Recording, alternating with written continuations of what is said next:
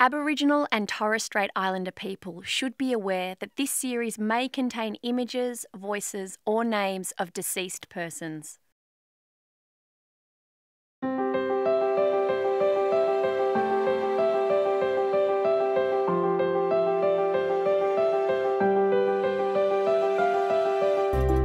This episode, Multicultural Mosaic, is part of the series that deals with people. It begins in Sydney, the site of the first European settlement, and ends in Canberra, the site of Australia's national capital. We consider the immense contribution waves of immigrants have made to the making of a nation, and we question the purpose of closing our borders.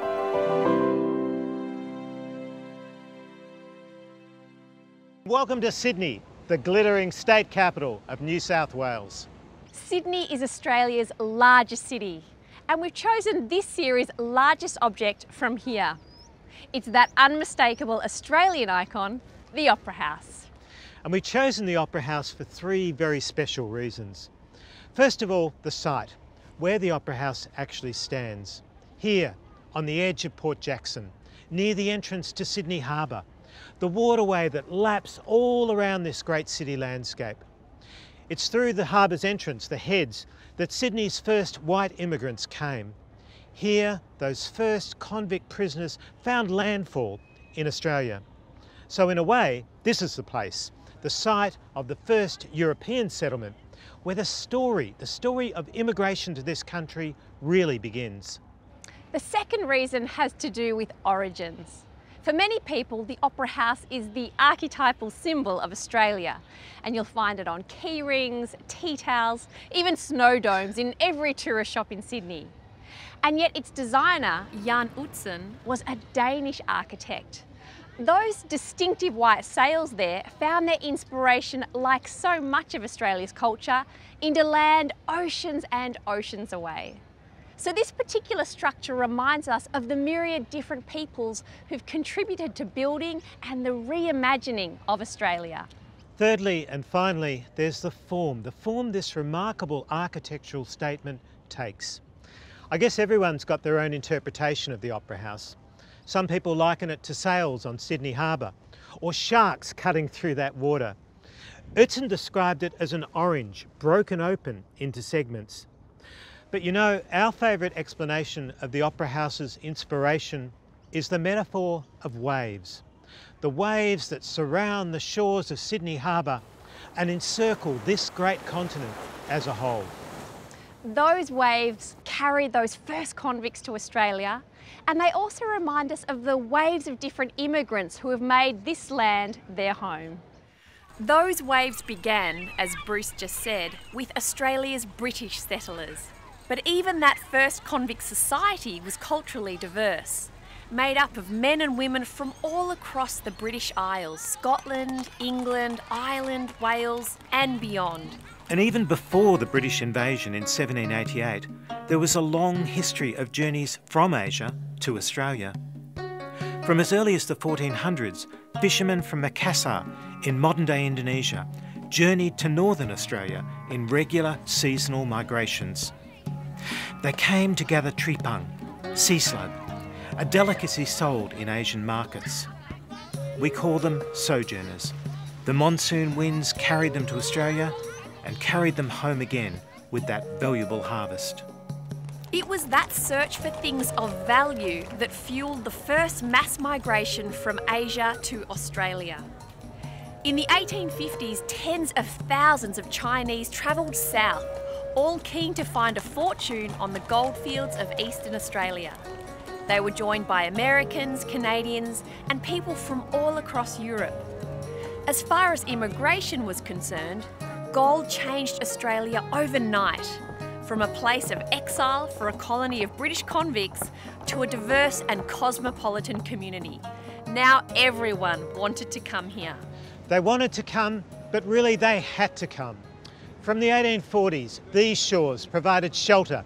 They provided sustenance for thousands fleeing the famine in Ireland. Again, Australian history has to be seen in a global context. The 19th century was a time of mass migration all the world over. Australia may have been a British colony, but throughout the late 19th century, Afghan cameleers carried goods across the arid interior of Australia. Labourers from the Pacific Island worked the cane fields of Queensland. Japanese pearlers swam our waters in the tropical north, and miners and seamen came from one end of the globe to the other. Those waves of migration continue.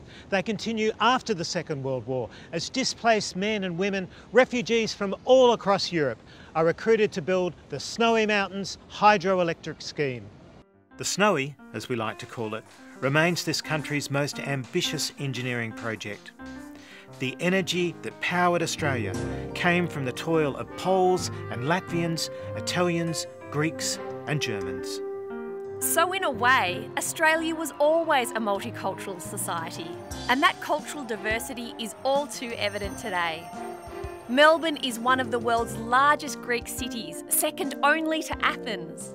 And the children and grandchildren of Turkish migrants brought out to work in factories of an expanding economy occupy key positions in government and industry. Our universities host students from hundreds of different countries, including thousands from China, India, Indonesia, Malaysia and Singapore. Australia is multicultural and we are multi-faith. This is St James. It's one of the oldest surviving churches in Sydney. This great building was consecrated in 1824 and religious services have been held here ever since.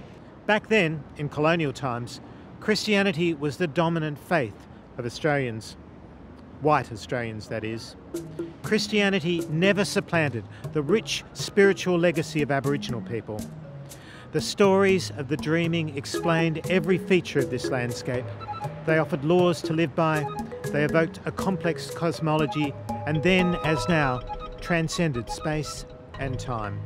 Sydney, like the rest of Australia, is home to more than 100 different faiths. And not far from here, you'll find synagogues and mosques, chapels and temples, the great cathedrals of Christendom, right down to the small and humble places of worship and belief. For countless thousands, Australia has proved a land of opportunity. People of different faiths, different cultures have built new lives here, often escaping poverty and persecution in the lands of their birth. But immigration isn't just a story of acceptance and success. Far, far from it. Migrant labour was cheap labour. That's why government and private employers recruited overseas workers in the first place. Migrants worked the longest hours, in the worst jobs, for the poorest pay. And in many ways, they were marginalised by mainstream Australian society. Today, the trade union movement welcomes all workers to its ranks. In the 19th and much of the 20th century, so-called coloured labour was feared and resented. Foreign workers were seen as a threat to the wages and conditions won by white Australians. And here you see a paradox in the history of our country. From long before the first fleet sailed into Sydney, Australia was a place of tremendous cultural diversity. Aboriginal Australia is an instance of that.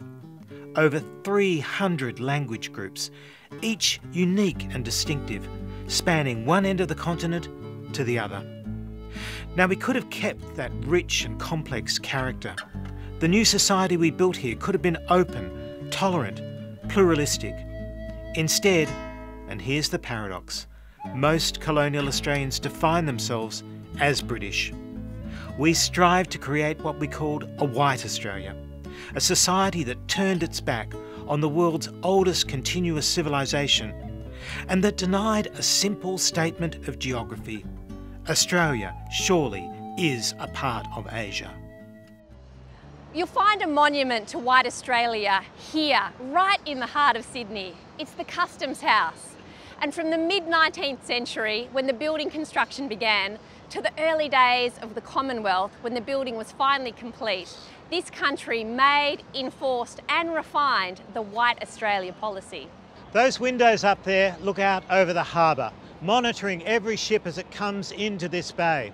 And back then, as today, not all those boats were welcome. The purpose of this building was to protect Australia's borders. Customs officials decided who would enter this country and when and how.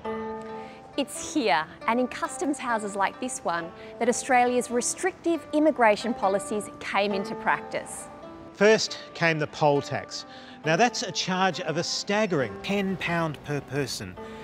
and it was levied on those Chinese gold seekers coming into Melbourne and into Sydney. So to get around this, boatloads of Chinese landed in South Australia instead and walked to the Victorian goldfields. The journey took over 5 weeks and it's the largest single migration in modern Australia's history. And then comes the dictation test. In 1901, the Commonwealth of Australia is created. And the very first legislation enacted by our very first national parliament is the Immigration Restriction Act.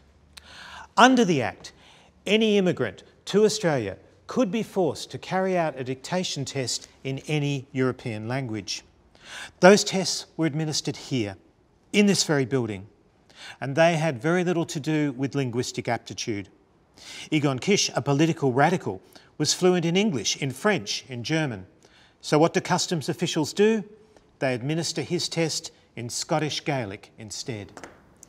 The Customs House controlled the flow of people into Australia and it checked the flow of ideas as well.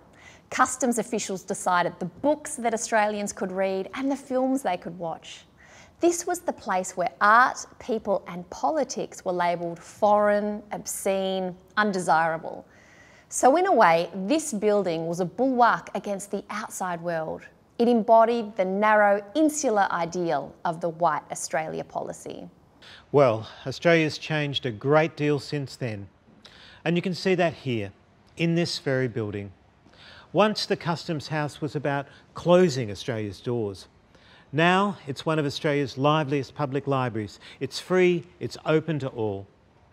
In 1973, a progressive Labor government formally abolished the White Australia policy. Today, immigrants and investment from Asia is welcomed rather than feared. And this country has proved itself one of the most successful and inclusive multicultural societies in the world. In Australia, around 20% of our population is born overseas. Compare that with 12% in the US, 13% in Britain. And unlike Britain or the US or so many countries in Europe, social diversity has come with a high degree of social cohesion. In Australia, we're living and we're learning together. Our country has changed. The question is, have we changed enough? Some Australians still talk of turning back the boats, still fear those of different faiths or cultures to their own, still long for the inward-looking world embodied in this building. But many Australians would also say that's a world that belongs to Australia's past, not to its future. We began this episode at the Opera House. We'll end it here in Canberra, beneath the windows of the National Museum of Australia. As you can see, the designers of the National Museum incorporated the Opera House into the very architecture of this building. And in that they were making a very powerful statement. You see, back in the 1970s, when the Opera House was built, it was seen by some as being too unusual, too confronting, too courageous. Today, it's part of the landscape of a modern, multicultural Australia, an Australia that welcomes and that celebrates difference and diversity. These windows, like the Opera House that inspired them, look out on and engage the world. And embracing the whole world, not just a small, selective part of it, is surely at the heart of Australia's multicultural vision.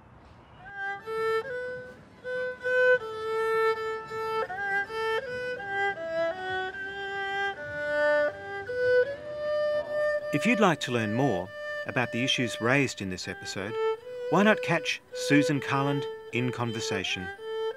This time, Susan's talking to Julian Burnside, QC, in a lecture at Monash University.